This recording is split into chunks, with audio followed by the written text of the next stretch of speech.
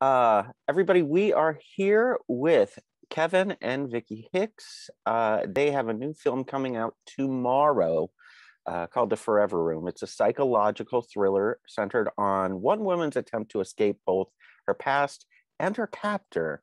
And it comes out, like I said, tomorrow from Chinimble Lore and Freestyle Digital Media. Kevin, Vickie, how are you? Doing great, Norman. Thanks for having us. Thank you for being here, and thank you for creating horror. Thank you for entertaining us. Let's talk about The Forever Room, and first of all, how this film came about. Where did the idea come from? Well, for one thing, when we started filming this, we were smack in the middle of the COVID lockdown. Mm. So I was trying to come up with an idea for a one-room story so that there was minimal location, minimum crew, talent, all of that. And I just had this weird idea. What if a woman woke up and she's chained in a basement and she has no idea how she got there? And then it just sort of went from there, Mm-hmm. So it's just creepier because then all of a sudden the person who's keeping her captive is her mother. And so you get all those fun dynamics. Which is always the case. I don't know how many girls I've known who've been chained in a basement by their mom. But yeah, it's so basically you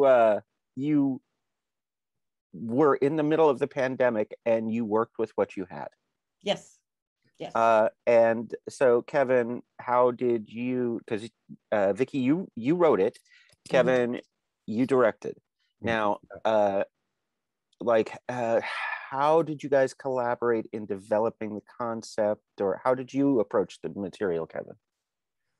Well, like Vickie said, we wanted to write something that was that was very contained, intentionally.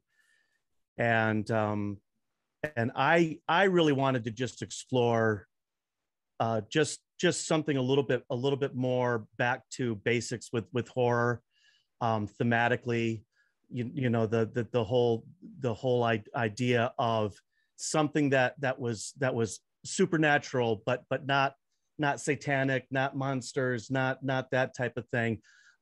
Something a little bit more along the lines of the kind of horror that I enjoy watching. That's a little bit more supernatural, ghosty, that type of thing, as opposed to, so it's more psychological in nature than physical in nature. Mm-hmm. And it astounds me how, and let's talk about you guys creating during the pandemic. I mean, Vickie, you said you started off just with a concept of, okay, single location, and it just amazes me how the creative spirit just kind of survives, and you're to be commended for that, for sure. But it just, what were you up against? I mean, what was going through your mind at that point? I mean, how deep in the lockdown were you guys? And well, where we are here in New York, it was pretty serious. Yeah. So, you couldn't have more than a certain amount of people together and all of that, and you had obviously crew and cast. They were concerned, so we were very careful about everything, but we kept it small. Intentionally, and so that way we were able to navigate it. Everybody was comfortable, and actually it really pushes you creatively when you have to go small and you have to be contained. It's much more difficult to come up with a story that you can sustain like that, without going off to various locations and all that. And the funny thing about this film, and a lot of this I think is due to Kevin and our cinematographer, Kyle Carr, is it doesn't feel like one small room. It really doesn't. Just the way it was shot and the things that we did as part of the set design, it feels much bigger than it actually was. It doesn't have a claustrophobic feel. No. And that's, yeah, that was going to be my next question. The cinematography, the lighting, everything was just very inventive, and very, very clever. Kevin, what were some of the tools that you utilized to make it feel not so claustrophobic? Because, as we all know, it's a single location film. So what are some of the techniques you used? Well, one design set design that we decided on, and this was actually Kyle's suggestion, was the one wall with the slats in it, which we were able to bring some light through, and it actually opened into other parts of the house and added to the creepy factor, I think, as well as opening up the world, if you will, of the film.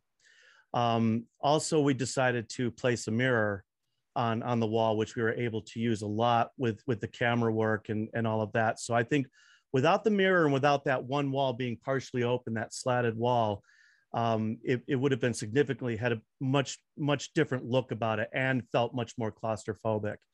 And then in terms of other things like the lighting and everything like that, we pretty much set up the lighting to be constant, and then we would adjust as we would progress.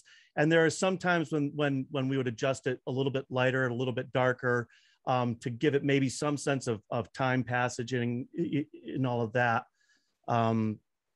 As opposed to like a day night thing. It was more reflective of the moods and all of that. So, and a lot of that came off, I think, really well. We're really happy with how a lot of it came, considering a lot of it was just sort of like experimental. We really weren't sure how it was going to come off until the whole thing came together in post.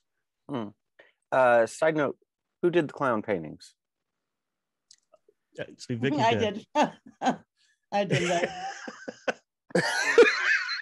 No, I know. I mean, there was, you know, actually, yeah, I know. Well, that was the point. You know, they're these sad, creepy clowns. And they're just off. They're weird, and that was really the idea. You know, it was like this might have been a child's room in a basement, but you just wonder what kind of, you know, psychotic people would create this. So yeah.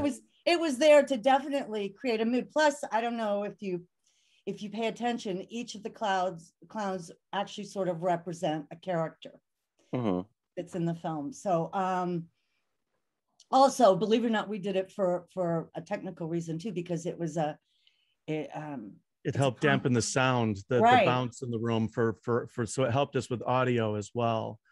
And the clowns and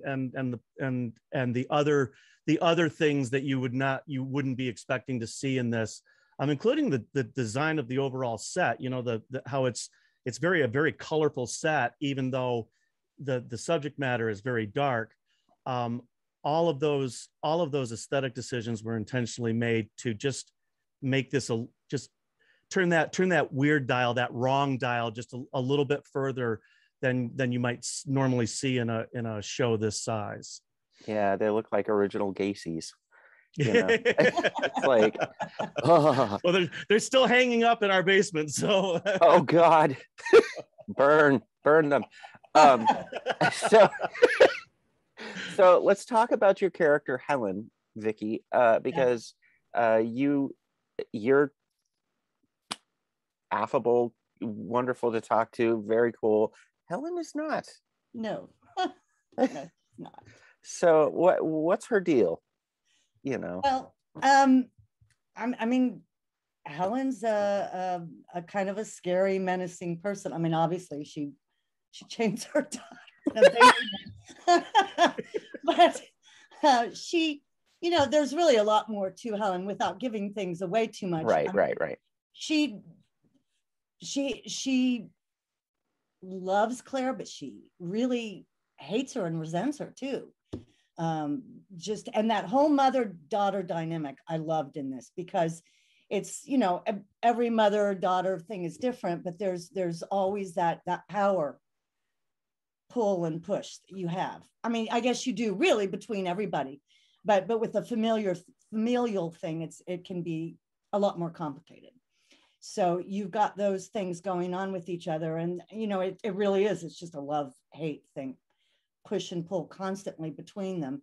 And Helen is she's a little damaged. She's made a lot of bad decisions. You think? You know, and she's doing them for the right reason. She truly does. Well, any good villain does, you know. But she's a little damaged.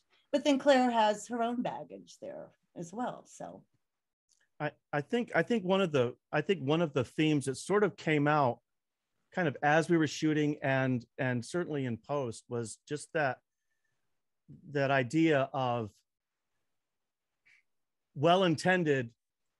how well-intentions that are driven by blind love can almost be as damaging or even more damaging than something that's driven by blind rage.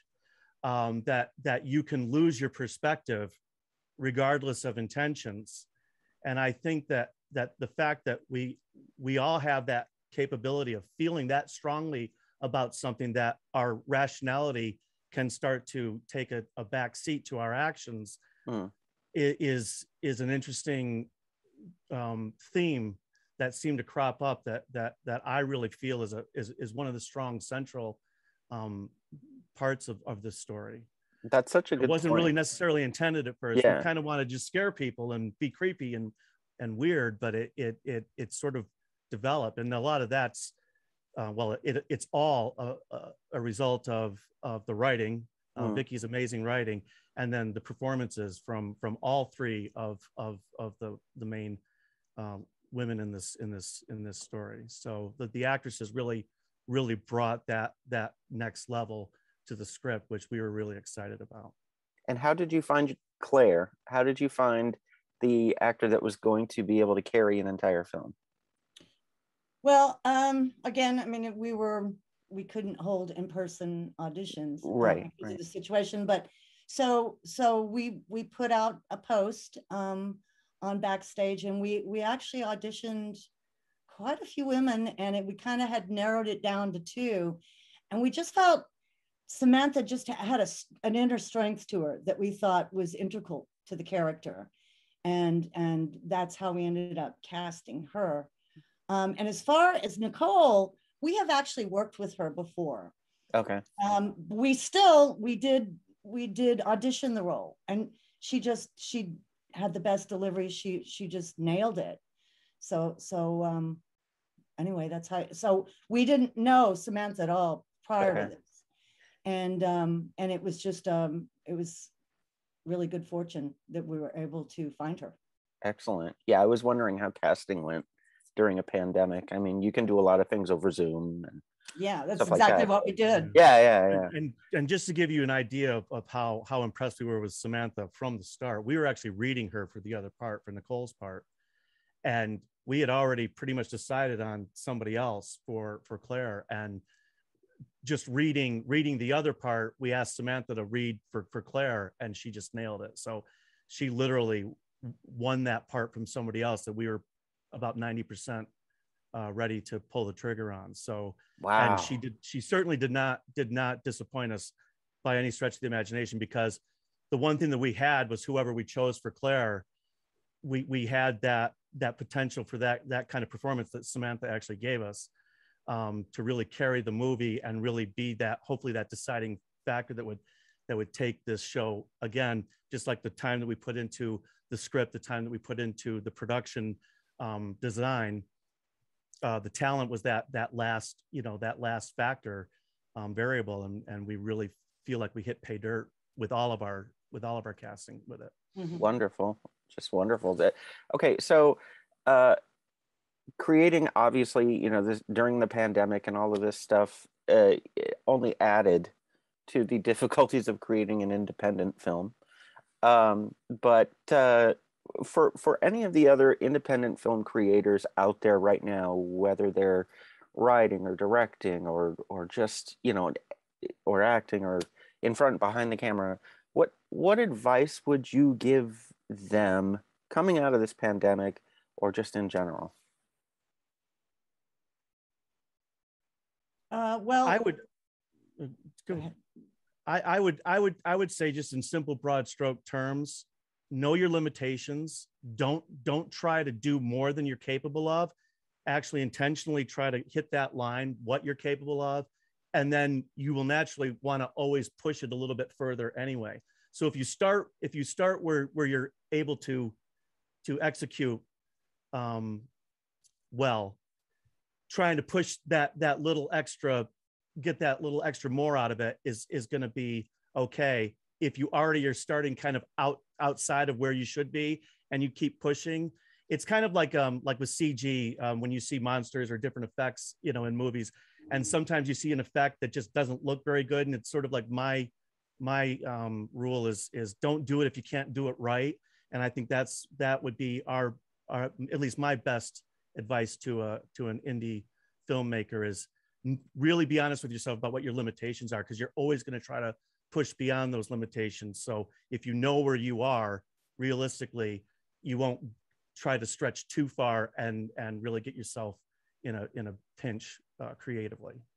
Got it. Vickie? And I would add to that, I mean, well, from really a writer and a producer standpoint, keep it simple. I mean, because you're going to probably be dealing with a lower budget. So you don't want 25 locations. You don't want 30 characters, you know, keep it simple, keep minimal locations, minimal cast. And because it'll help you stay within budget, and you can do so much with that creatively.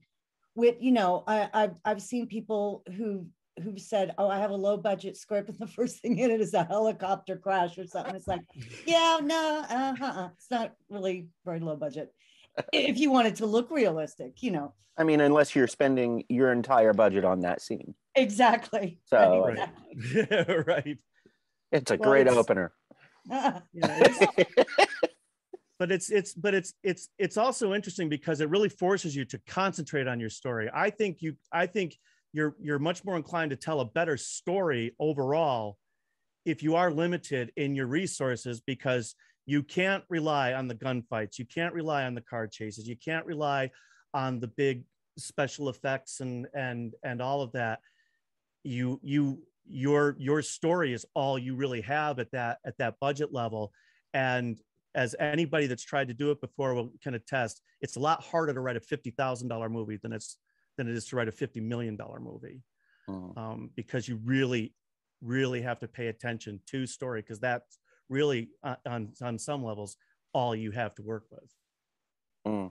Yeah, I can't remember who said it to me, but they said, well, oh God, I think I'm remembering now.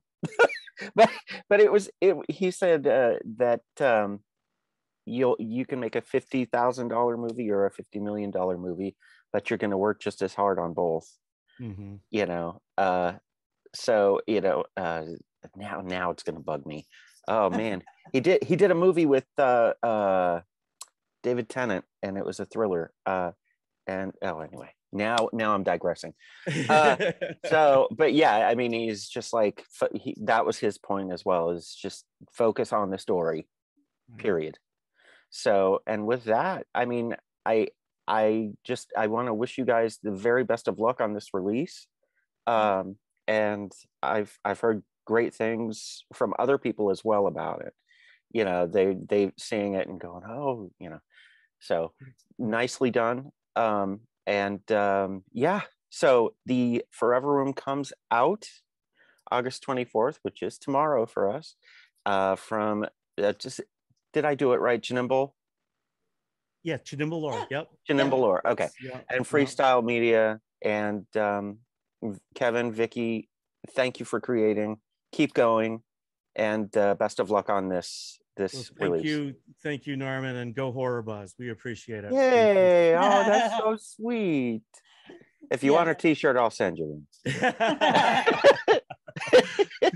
I'll wear it. Can't return the paper because we don't have any T-shirts. But,